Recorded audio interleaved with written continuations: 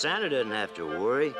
I'll watch over his stable till he gets back, like I do every year. Christmas Eve. Quietest night of the year up here at Santa's castle.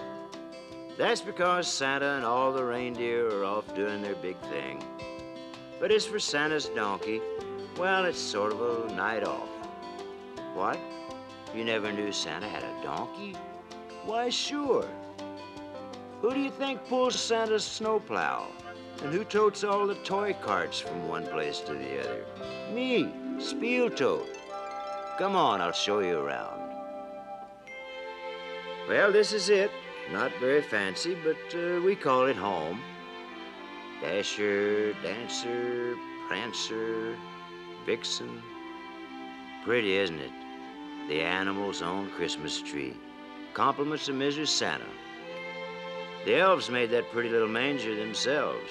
Just about the way the real one looked, I guess. Except for the donkey. They made him all wrong. He didn't look like that at all. How do I know? Why, that donkey was my ancestor, Nestor. Yes, sir, Nestor, the long-eared Christmas donkey.